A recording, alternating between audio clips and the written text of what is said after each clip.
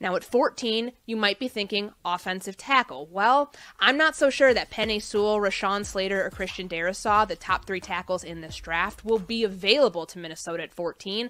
So unless you want to trade up, I don't think that you will be getting someone of that caliber. Someone like Elijah Vera Tucker, potentially, the tackle guard from USC, who played some tackle in college but projects more as a guard in the NFL, could very easily be available to the Vikings at 14. But will Spielman consider that a reach for a player he might be able to get in a later round? Only time will tell. I want a mock! Courtney Cronin, little offensive line speculation there on ESPN. All right, can you pod that down a little bit, Dex? There.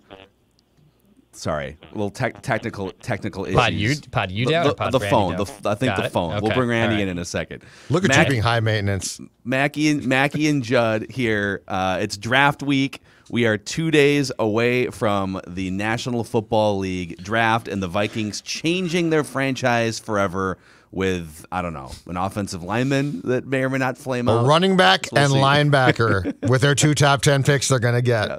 So, boys, we'll get to Talkin Twins. We have a lot of gripes off of, I don't know what Rocco was thinking yesterday. I don't even know if Rocco knows what Rocco was thinking.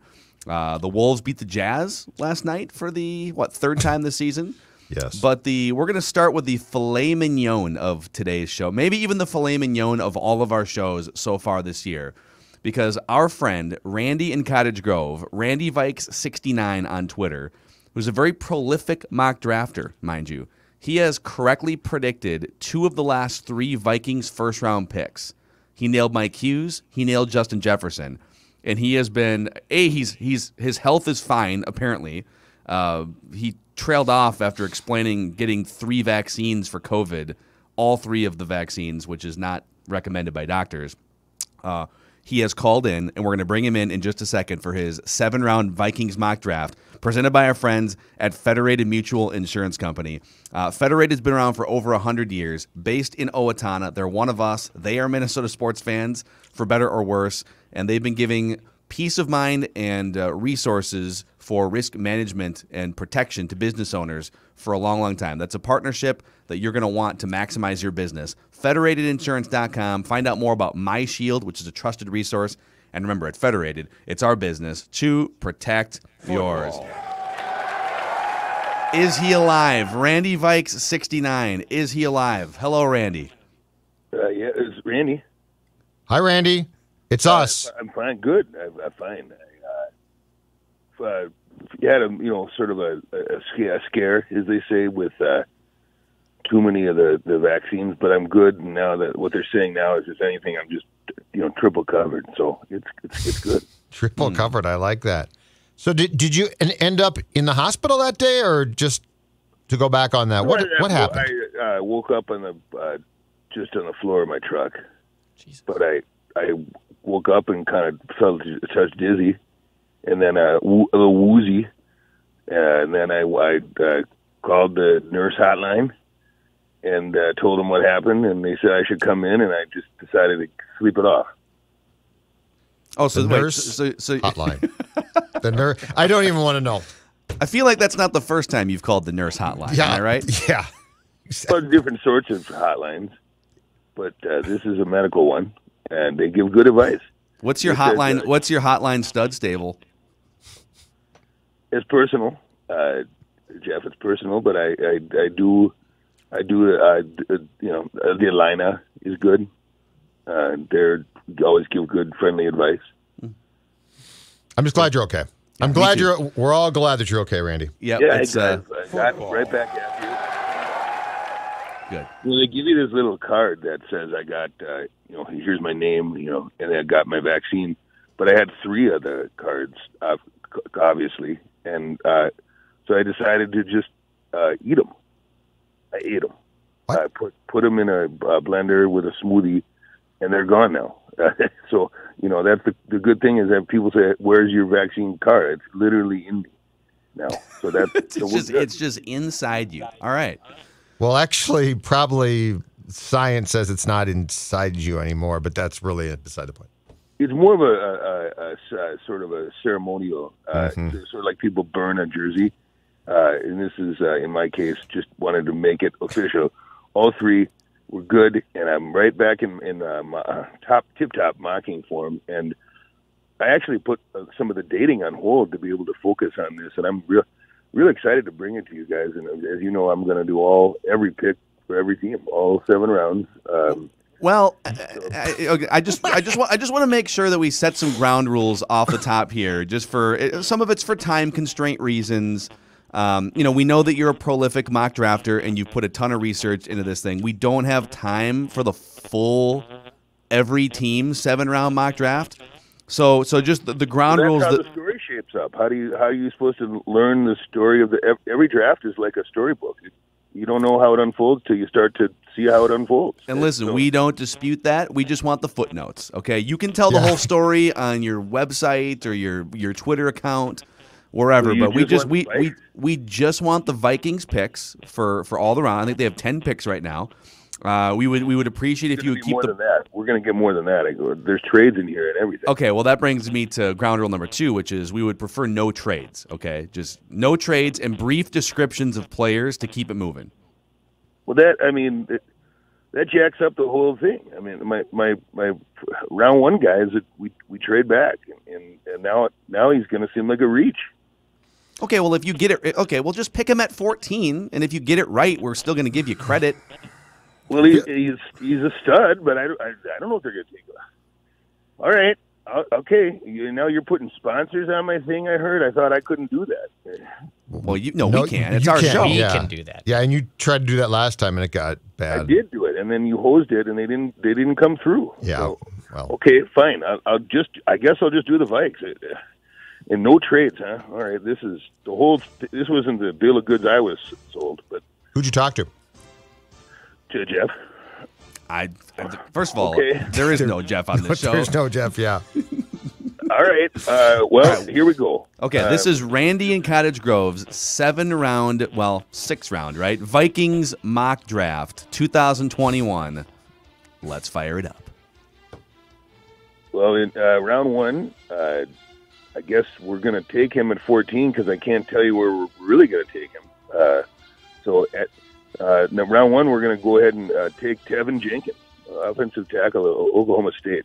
Ooh. He's kind of a reach at 14, but if you read between the lines, that ain't where we're going to take him. But I guess that's where we're taking him, according to these bozos. So that's fine. So you've got to trade down. You've got to trade down for Tevin Jenkins, yeah? Maybe not. Maybe that didn't happen, so that's fine. Well, hold on. This is very interesting. I mean, whether they take him at 14 or whether they trade back, I don't know that we've seen many mocks with Tevin Jenkins going to the Vikings in the 1st round. But Pro Football Focus has him as one of the handful of best tackles, a 1st-round grade tackle. He's a stud. Judd and Declan, what are your thoughts on Tevin Jenkins, offensive tackle? My curiosity is this.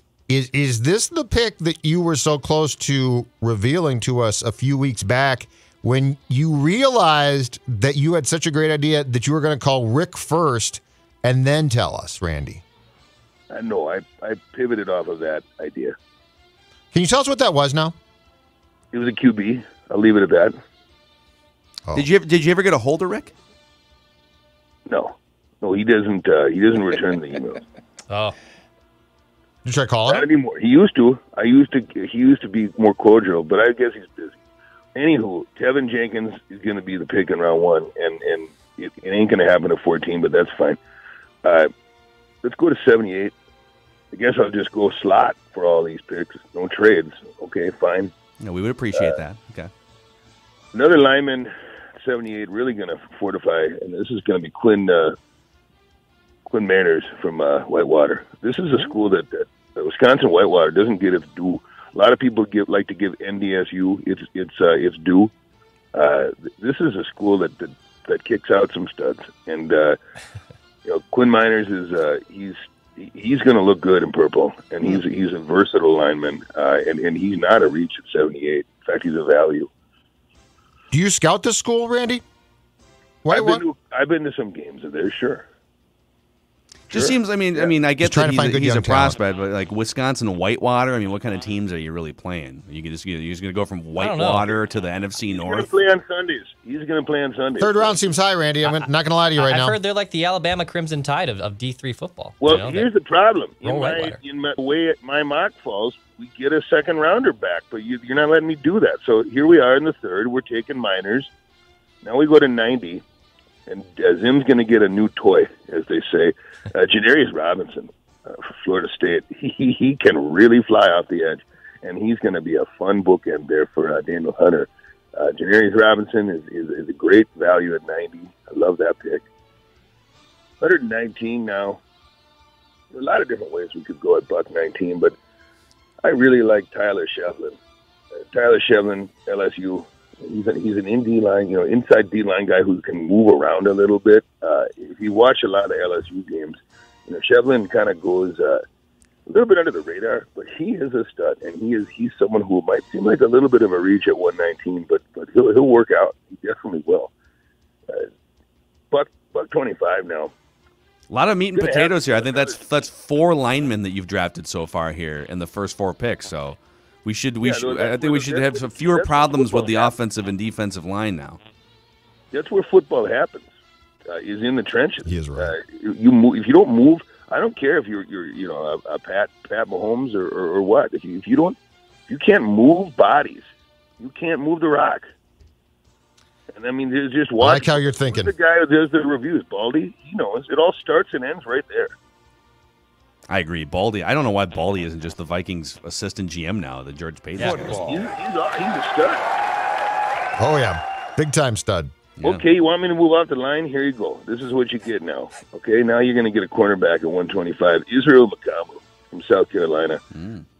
This kid has got an absolute rotational bubble. He can move left.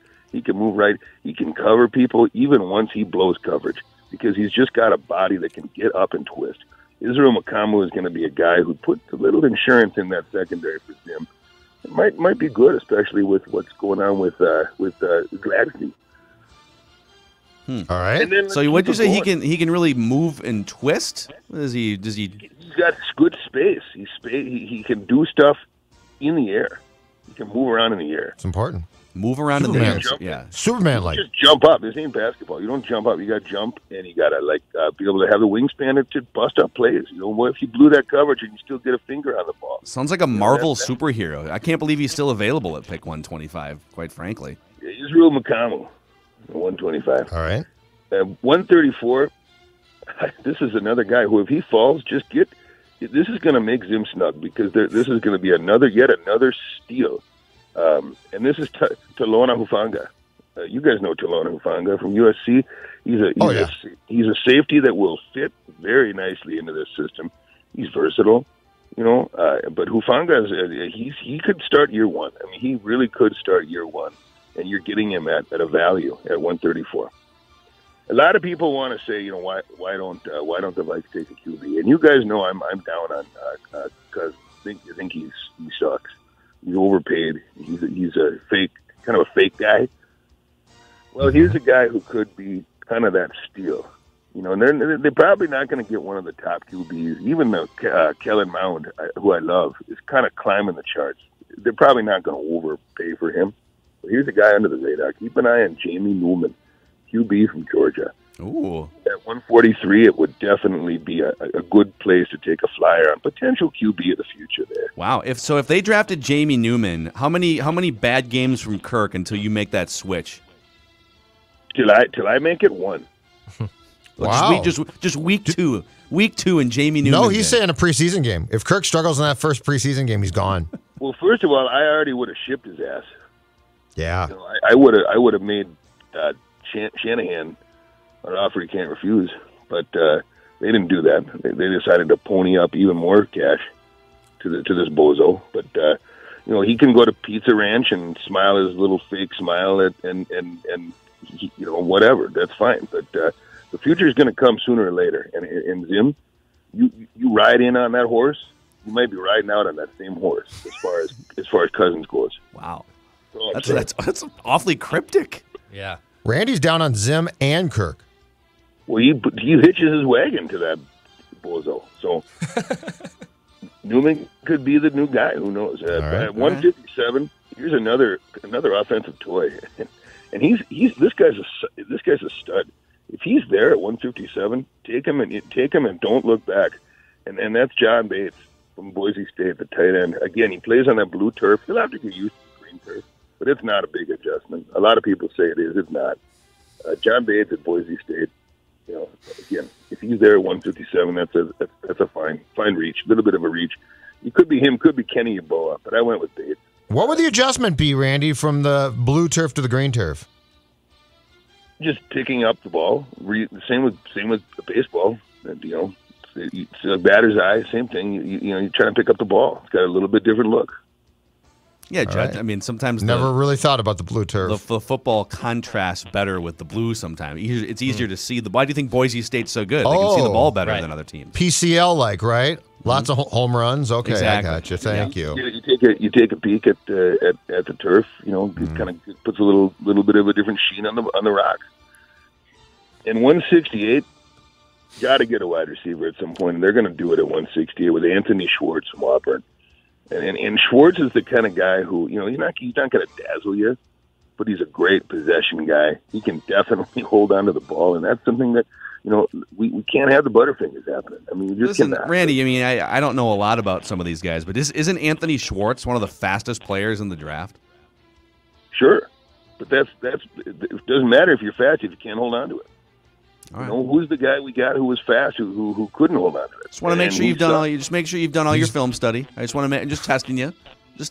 How much Auburn are you watching? I mean, more than you. It sounds like. Wow. Oh, you've managed to tick him off like 3 times, Phil. Why are you pushing him? He's not a razzle dazzle guy. He's full of vaccines and vaccine cards. No, Randy, keep going. I apologize for my partner. All right, 199, and this is, again, all these picks are goofy now because you wouldn't let me do the trades, and so Schwartz is the pick there. All right, fine. And then 199, another linebacker, just a guy to throw into the mix, Ernest Jones from South Carolina. He's decent. He take a flyer on him. Fine. I don't know. The whole draft, this is not how I wanted it to go down, but maybe it'll be fine. So I think, well, first of all, amazing job, Randy. Just all the research that you just put in there. Congratulations on pulling through here. How many hours? 2,000. 2,000 hours in this year? When did you start? I'm at home with the COVID. So everybody had to be at home. What else are you going to do? Randy, I mean that's an average of 5.5 hours a day if you worked on the mock draft for 7 days a week all year. Oh, it's a full-time job. Yeah, it is. It's mostly a labor of love, unless you get a sponsor, in which case you'd really like to kind of come through for them. Speaking of which, yeah, that's unfortunate that didn't happen. PXG Minneapolis is your absolute beacon if you're a golf fan here. It's a golfer's paradise. The new Gen 4 golf clubs have landed, and this mock draft by Randy in Cottage Grove is powered by the Gen 4 drivers, fairways, hybrids, and irons. They also have all kinds of great swag. Spring and summer apparel has just arrived in-store. Find it all at PXG Minneapolis in Southdale Center and find out more at pxg.com/Minneapolis. Again, Randy and Cottage Grove's mock draft, 7 rounds of Vikings draft picks, is brought to you by PXG Minneapolis. It's got a sponsor. Okay, well, that's 2 then, so here goes. Thank you for listening to my mock draft.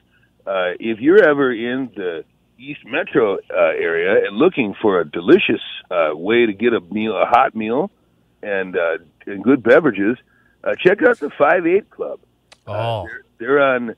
Wait, you can't do this. Are they paying you, or you just like the 5-8 Club? Located, you can't. The 5-8 Club is a family-owned business located on McKnight Road, and just north of Highway 94.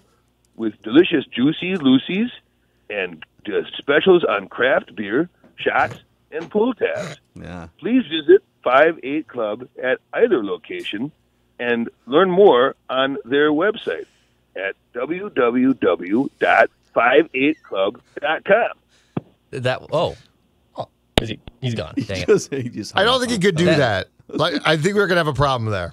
That was a No, I don't staple. think he's getting paid. I think he just likes the 5'8 club. I think we got to find out because he sounded like a guy who might be getting paid. That's a pretty good read. Staple at the golf fan. I grew up 2 miles from there. We were there twice a week growing up. It's a great spot. Oh, it's fantastic. Can they throw some cash? That exact spot. I got to tell you guys, Juicy Lucy's? No, yep. Overrated. Yep, I agree. I'll just take the cheese right on top of the burger. I don't want it to burn my tongue. You know what? I love with them. you on places. I loved him as a kid because of the novelty. Yeah. And now it's like, it's fine. Yeah, it's like stuffed crust pizza, right? Like, there's cheese in the crust. And it's like, here's my thing, too. Thin crust is fine. I am not a deep dish pizza fan. It's the only pizza I'm not a fan of. Trash. What? I don't. What? Wait, I both love of you? pizza. I love pizza. Yeah, It's not It's pizza. too much. It's not And pizza. the cheese. Speaking of cheese, it's the coagulated cheese. It's not. No, it's not. It's sort of gross. Yeah, it's like I'm not high. grossed out by much. I think it's sort of gross. Wait, you think deep dish pizza is gross? It's one It's thing to say you're gross. not that into it. Yes. Say it's gross. Gross. I don't want that much cheese at any one time. Like I like cheese, but like it's just too much. Are you talking about there's deep dish pizza that you get at talking a about the Minnesota restaurant? I mean, like you wait for an No, hour I'm and a talking half the and get the real deal. no, at that's what I Gino's don't like. East. Wow. Yeah, that's what it's too Blue much. Malnati's? I'm Yes, with Judd. yeah. I'm with Judd on this. It's trash. It's not good. I love I pizza, don't even but know it's you just, guys. I don't even know it's just who you not. are. It's not for me. Yeah, I agree. Rami Makloff right now is running into the studio with these Oh hot God, takes he got on slander. all mad last night Well, because all right, I will defend him Dan there. 'Cause Chavis you guys and your love of ketchup is borderline unhealthy. on a hot dog. Ketchup is the worst condiment with that and mayonnaise need to be blasted into the sun. If we got rid of those condiments, we'd be a better place. We'd be a much better place in society. Ketchup is a staple of life, and plus, it's on a hot dog. Like I can totally see the. Don't put ketchup on like a steak. That makes total sense to me. Okay, yeah, But- okay, yeah. Says this but fraud a hot right dog? here. I once went to a bar in Yeah, I St. like Paul with ketchup. Judd after a show, and Judd ordered a chicken Caesar wrap and put a glob of ketchup in. That was in Florida. Dipped a chicken Caesar wrap in It ketchup. was great. Yeah, it was You've awesome. done it. You've done it twice. Then I saw it happen in Florida. I did it in too. Florida too. Oh, I've done it all the time. Oh my God. I like ketchup on as much as possible. Oh my god. Chicken Caesar wrap. So the Caesar dressing and the ketchup. Yeah, it all was in one. great. It was delicious. It was absolutely delicious. I love how Judd's like, if it's just a hot dog we're talking about here. No, and but a I'm chicken saying- Caesar but Then I wrap. have a chicken sandwich too. But I can see the steak thing of you shouldn't put I can see that. It doesn't bother me personally, but I can see that one. But a hot dog, I mean, Rami acts like hot dogs are special. They are special. They're very sacred. special foods. Yes. Yeah, you know what they deserve? Ketchup on them. I'm okay with the ketchup on the hot dog. And hot dogs are sacred. Both things can be true. But it's natural. There are some things in life that are natural. I won't get into them all. But there are some things in life that fit together. Coming up next on Mackie and Judd, is a hot dog a sandwich? 651 646. No. The score. We're gonna win, Twins. Watch me make a pitch and change. I fired at the mound visits, and I have to take Barrios. How many times have we been out to see Barrios? Wes Johnson came out once earlier, but I forgot. Hey, So what the hell happened on that? What I'd like to talk about it. Yeah. do we have a clip? Do we have Rocco talking about this? Okay. Yep. Yeah, go Okay, ahead. so Rocco, okay. I was that's on me, and I was locked in on something else at the time. I actually called down to the bullpen to get Robles going, and yes, obviously not a great moment, but obviously I'm more concerned right now about everything that went on in the game and the result and what happened, and a little less so on that, but yeah, that's what happened. And by the way, I am doing fine. I am great here in Cleveland. Nothing is going wrong. I am not being held against my will by my team. Okay, I'm just going to ask the question. It's a question that I think it's an uncomfortable question that the three of us feel obligated to be the first ones to pose. All right, not demanding this, just asking this. If they lose a couple more games here, would they fire Rocco? Now, I think this is a very interesting question because I think something's going on here way more than we know, okay? They're not just playing bad baseball. Phil and I, and Dex might be close by now, have watched probably thousands of big league games. I'm not talking about Legion Ball, Babe Ruth. I'm talking about big league games, okay? I don't remember ever seeing, and I might be forgetting, but I don't remember ever seeing a manager come out after the pitching coach and not realize that he has to take the pitcher out. I've never seen that before. I think something's up here, and I don't know what, and I'm not going to recklessly speculate because it's beyond the norm of sports speculation. That being said, no, I don't think, Phil, that they would fire him, but this just continues to feel wrong. Something's off here, and I don't know what. Yeah, and this is pure speculation. But in the last year and a half in our country, I think we've seen more tension than we've seen in a long, long time in terms of personal beliefs and science beliefs and even just like there's a million different things that we disagree on, political, et cetera, et cetera. Sure. And again, I am not getting any info on this. This is just me speculating.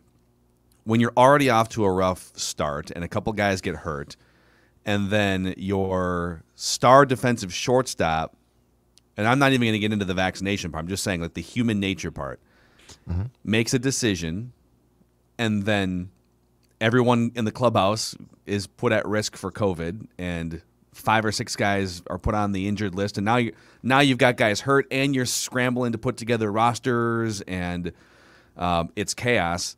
I don't think the coaches and the players all in harmony are just going to say, yeah, okay, whatever, things happen. I think there's tension. It feels like there's probably some tension, and it doesn't feel like there's this amazing chemistry that we saw with the Bomba Squad a couple years ago. And I think the COVID stuff probably has worn on them more than just like the lack of having starting players on the field.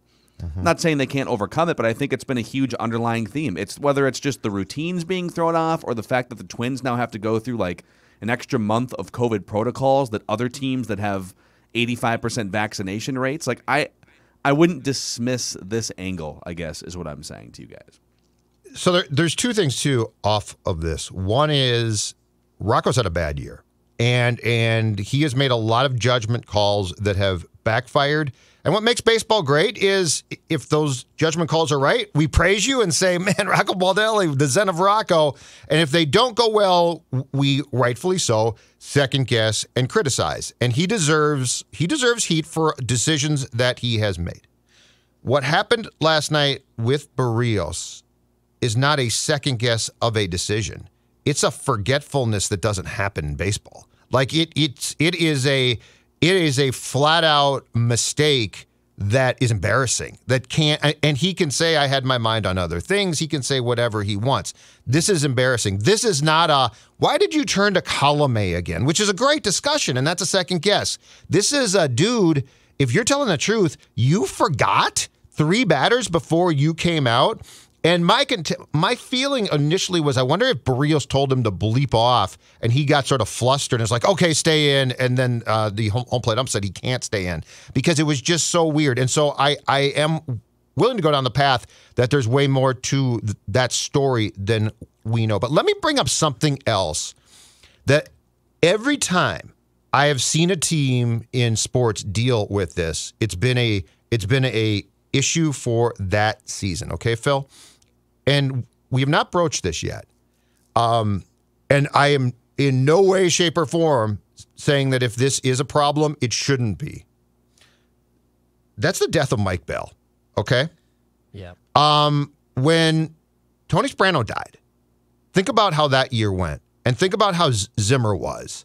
And think about how it sort of just all crumbled. So the first time I covered a team that had experienced a death was the Packers had a scout, I think his name was Mark Hatley, and it was one of the 2 years I covered the Packers. I think it was 2004, and he was found dead in his bed of a heart attack right before that season. And they eventually made the playoffs, but they got off to a really rough start too. And my feeling is this. To succeed in pro sports, you need focus. Like, it's all consuming. It's all consuming. It's why sports don't care about holidays. It's why they don't care about the norm, because you are, and Phil, you've seen the same thing. These guys are hyper focused on one thing, and like the rest of life sort of gets shoved out, right? Like, you know, the family, things like that. For the course of the season, the most important thing, this might not be the best thing for people, but the most important thing is their team and their sport. And we haven't talked a lot about the death of Mike Bell, but the death of Mike Bell was very sudden. He was Rocco's bench coach. Because we didn't get to go in the clubhouse last year, I have no idea if guys loved him or what, but I can tell you, having been in the clubhouse 2 years before, you know, Derek Shelton was in Rocco's office and was like Rocco's confidant constantly. All I'm saying is this seems to go beyond the norm of a slump or just a team that's like scuffling. And look, I think when you introduce death into a group of people who are young men, who are athletes, who probably think about death never. And now this guy's just gone. Like, it didn't take months. He's just gone. I think that can't be dismissed. And it would not surprise me if Baldelli is also really struggling here, because I will say this. I don't think the way that he acts and talks is an act. I think he's a very sensitive guy. Like, I think he's very much in tune with how people are feeling. And if he and Mike Bell were super tight, I don't think that could be dismissed. Yeah, it's a really, really interesting point, and the Sperano example is a great one, and that the Vikings, the sudden nature of it, and the impact and the effect that he had, and the respect that he commanded. Guys loved Tony Sperano. He was. I mean, he coached hard, but that Vikings team, mentally, emotionally, was never the same. I mean, were they thinking about it every waking second? Like, it's the fourth quarter, and they allow a big drive defensively, or they don't get a first down offensively, is everything directly tied to Tony Sperano's absence? No, but it was definitely something that they had a hard time dealing with, and a lot of guys would tell you it took the juice out of the season. Like, it was hard to be as enthusiastic and engaged and top of the step, so to speak, right, when you just lost someone that was a huge part of everyone's lives. And like you, I don't have a ton of information because, you know, just the closed off nature of how the Twins have had to operate the last couple of years. But that dude was part of their daily operation for a long time and built some relationships. And you don't just shrug your shoulders and get over it, you know. And so whether it's that, whether it's the COVID tear through the clubhouse and the injuries and now the slow start and blowing some games late, it just feels like there's a heavy weight on this team right now. And some of these excuses or reasons are valid, right? I mean, there's been a couple that I turned my head sideways at. Like yesterday, Dan Hayes from The Athletic mentioned on Twitter that the Twins have only had batting practice before games like 4 times all season because they only take batting practice before night games. Well, you know, not to pull it back in my day, I told Declan this on the SKOR North Instagram Live Emergency Twins gripe session yesterday. But I covered the Twins beat from 2010 through 2013. Covered plenty of day games. Like, did they have a lot of day games where they didn't take batting practice? Of course. Did they take batting practice before day games sometimes? Yes. It's not illegal. Like, if your offense isn't going, you can't just stick to this mantra that, well, we let our guys rest before day games. They can sleep in a little bit longer or whatever, and they, you know, day games are for preserving energy as much as you can going into the actual game itself. Well, if your offense isn't clicking, maybe once a week during a day game you should take some pregame batting practice. Like, so there's reasons that make sense that are hard to overcome, and then there's some other things like putting Alex Colomé in close games still when he's clearly not right, that are fixable and don't make sense, and all of it adds up to one of the worst starts in recent franchise history. This is a worse start than the 2011 Twins had. That team, I think, through 21 games was like 9-12, I want to say. So this is a worse start than that. I don't think they're out of it yet, but if they lose, like, they're to the point now where if they lose like 2 more games, it's just straight over. It's going to be almost impossible to come back from 10 games below 500 this early in the season. So, yeah. 2 things, too. Also, their record in 2016 was identical to this, too. They were 7-14 when they went on to lose 101 baseball games in 2016. And to your point about Mike Bell, I was watching the Cleveland broadcast yesterday, and I don't know if this was said too on Bally Sports North, but the Cleveland broadcaster basically alluded to the point when Baldelli screwed up the mound visit that said, this is where your bench coach comes in handy. They pretty much flat out said, if you had a bench coach who was your right-hand man, this is where that would be a situation because he essentially forgot the mound visits. So, I mean, they were subtle about it because obviously Mike Bell's passing. And they promoted someone, right? They promoted someone to his role. So there is someone there. It's not like the job is completely vacant. But they basically said the same thing we're saying, where that's where a guy like Mike Bell would have stepped in and probably have prevented that situation from happening. This entire team to me feels like it's not focused, and I don't know why. Like it just feels like there's a lack of general focus on a daily basis, and they can't get it. And my question is why? And I'm spitballing here as to if you need to be as focused as possible, which a baseball team does, and you can't, why not? Yeah. Another layer to add on top of this, it's so hard to quantify, but Byron Buxton is now out with a knee injury, and they're saying it's something that's been plaguing him all season. I believe it's patella tendinitis is what they're which is classifying the kneecap, right? Yeah, and it just flares up sometimes, and other people who've had it, I've heard say, sometimes you just have a bad day with it, and then it goes back down. Now, he still is performing at a ridiculously high level, so if he's been playing through it, it hasn't impacted him too much. But I think it broaches the question with the hamstrings that we've seen and the foot, and not just with him, with the whole team so far this year, and now the knee, and they've had guys just sit out because they're not feeling good or whatever, upper respiratory or stomach ailments. And again, I'm just posing questions. Are the Twins one of the unluckiest teams ever through the first 3 weeks of a season where they just have all these ailments that are knocking guys out for stretches? Sano, Donaldson, Buxton, Arise missed a game because he was feeling sick, etc., right? And COVID, and etc.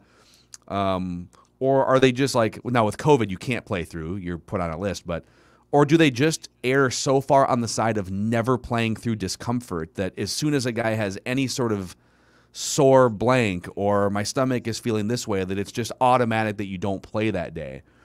I don't know the answer, but it seems like they miss a lot of games for a lot of things. Yeah, and the Buxton thing to me, though, is just it's its own special category of it's always something. And I don't even blame him, so I am not saying he's soft. I have no idea, okay? He certainly seems like a guy who's wired right. So my inclination would be to say he's not soft, but it is always something when it comes to Buxton. And like you literally now can't go a month with saying, you know what, he's just going to play. It's going to be fine. And as much as Patrick jokes about it, yes, I think the Twins err too far on the side of caution at times. They for sure do.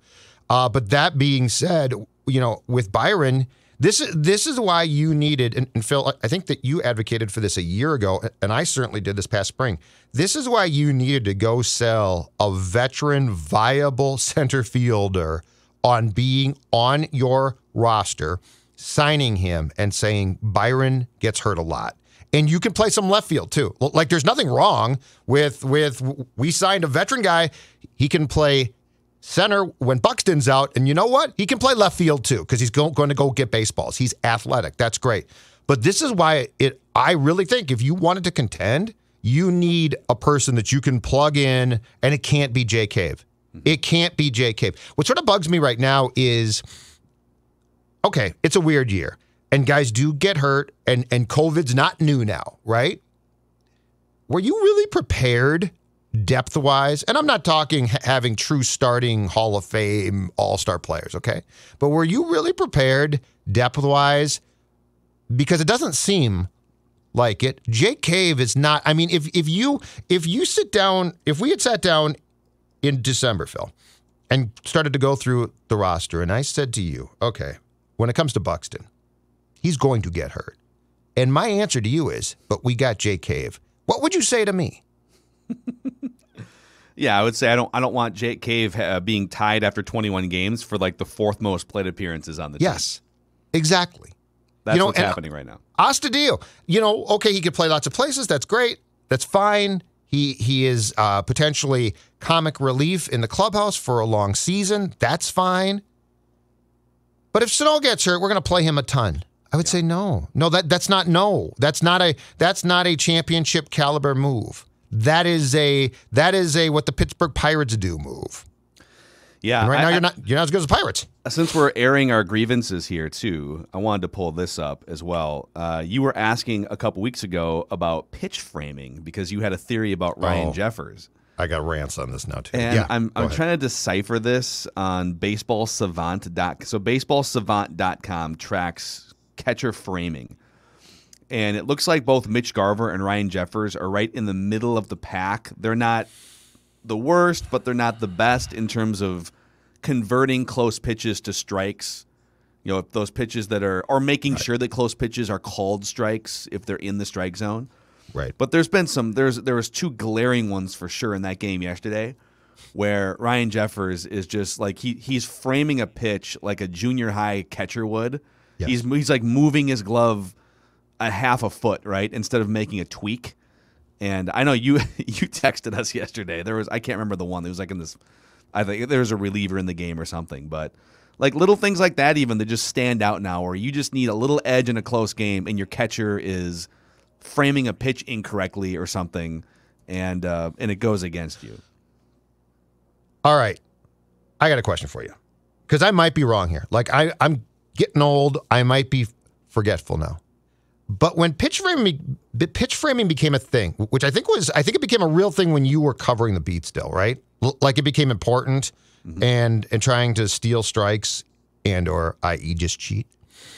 I felt like we used to on the radio show go through a list that you had of guys that could frame and that they were like the artistes of framing.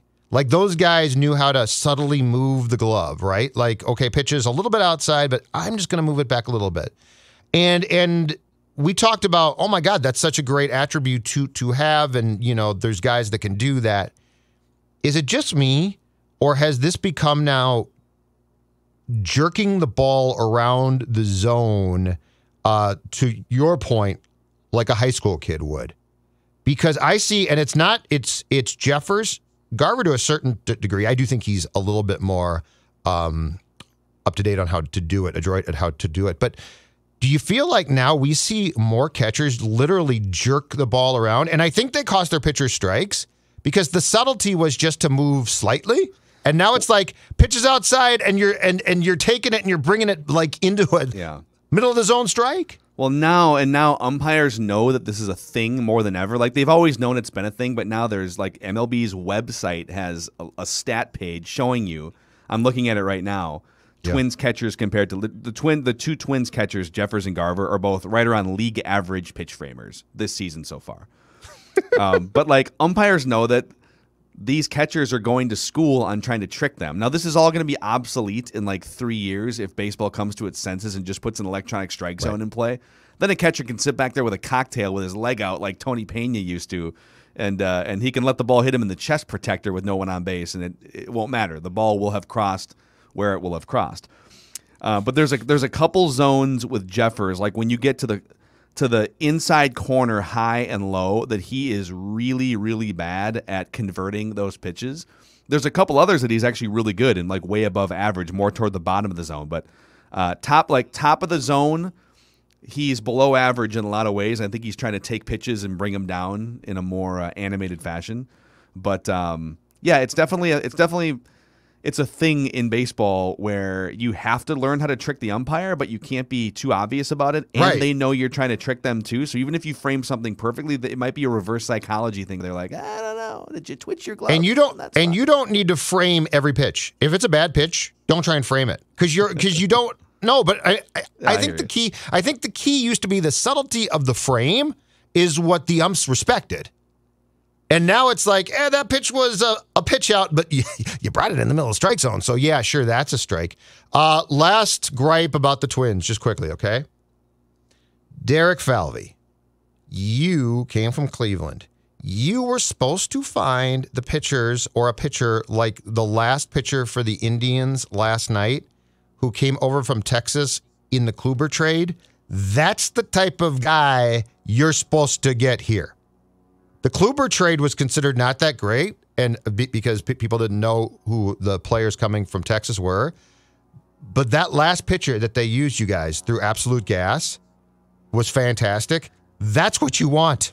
Emmanuel Clace, right? Or Classe, right? Classe. Yeah. Emmanuel Classe. But I mean, that guy, that's the definition of where you're like, I can find pitching. Yep. Yeah, he was ridiculous, and I do appreciate. I still think Alex Colomé was a good signing, and eventually I think he's going to snap out of it. But he's already done so much damage. Like he's already cost them like 4 games. So, and part of it's on them. If a guy's not right, you got to find a way to not. I mean, literally put anyone out there in that situation. Was Jorge Alcala available? Like who could you put out there in that spot? So. Yeah, their season is absolutely hanging in the balance. If it's not already over, and I don't think it is, but their season is in the balance these next handful of games. If I know that in 2011 they were 20 games under 5, they were 17-37 after the first 2 months, and brought it all the way back to 5 games under 500. They made a huge run, but then injuries and age and different things and their lack of pitching. This is a better roster, I think, than that one on paper. But you can't just bank on, all right, well, we'll get hot in July and August. Like now the Royals are 5 games up on you, and they might be a worse team, but guess what? We're a month into the season, and you got to make up ground on them and the White Sox and Cleveland. Yep, exactly. Anyhow, all right, that was sort of therapeutic, I guess. We're gonna win, Twins. We're gonna score. We're gonna win, Twins. What's that baseball song? Just to end the show on a happy note, the Minnesota Timberwolves are clearly on track to compete for the Western Conference Championship next year. If you go by the rule that they are dominating the best team in the West, they've just run out of time and schedule this year, boys. If they just had a couple more months you're going with the runway schedule, argument. Yep, the runway argument. Runway. I love the runway argument. But last night, D'Lo had one of his best games of the year last night. The Wolves gave like a 10-0 run up in the final couple minutes, and then they bared down and they won that game. But Towns was excellent. Ant Edwards was mostly terrible offensively throughout the entire game, but he grabbed a bunch of rebounds. He was passing the ball. He was active. Declan's guy, Jaden McDaniels, hit a big 3 and played some great defense last night. That swipe in the post at the end of the game, that was game-saving. Great play. I was texting with Gerson afterwards, like, great pick, Gerson. Seriously, great pick. You guys are tight like that. Excuse me, he texted me. He actually texted me, and then we exchanged some pleasantries. What did you think? What did you think, Dex? Yeah. So, I mean, that was super fun. These last 2 games, congratulations to the Timberwolves. Their first back-to-back wins since the first 2 games of the season. What an accomplishment. I think streamers and balloons fell from the top of Target Center at the end of that game last night. Hey, don't laugh. They used to. For every win. The Bulls win. They did for 97. They fell from the street. Yeah. I think that we are going to spend a lot of time in the coming year now, once the 2021-22 season starts, talking about Chris Finch as well. Yeah. Like, I think they did. I think they got this right. Yeah, they very clearly look different and more organized and confident on the court. And he runs some very creative plays. Yeah, and I don't know how much of that when D'Lo broke free for the go-ahead basket with like 10 seconds left or whatever. Yep. Some of that was luck and just a broken coverage by Utah, but also some of it's design, right? Actually, you know what? Keesang had a great tweet about that, and he contrasted another, I think it was against Phoenix, and that one, and he did a side-by-side, and in both plays, the double team follows Towns, who goes to center court. Yeah. And so they're like, we can't let Cat get the ball, and then D'Lo takes off inside, and he's wide open. No, I mean it's a really good play. And somebody, even if someone rotates over on D'Lo, there's a wide open shooter in the corner because two guys went to cover Cat. So all right. So at least the Wolves are fun. We got our Randy and Cottage Grove mock, and write it down. He's nailed 2 of the last 3. Tevin Jenkins, offensive tackle, Oklahoma State, is who he's going with. And I haven't seen Tevin Jenkins mock to the Vikings very often, which actually makes me feel even better about Randy's mock. That maybe he's onto something here. I don't know if it makes me feel better, because I don't know I don't know if I've seen him on a big board near the top 15 picks at all. That's not where Randy had him going. Though. Randy ate back. his vaccination cards. That's all I want to talk about. What's your dedication to getting healthy? Have you? My vaccination card's in my wallet. That's my dedication. It's not in my stomach.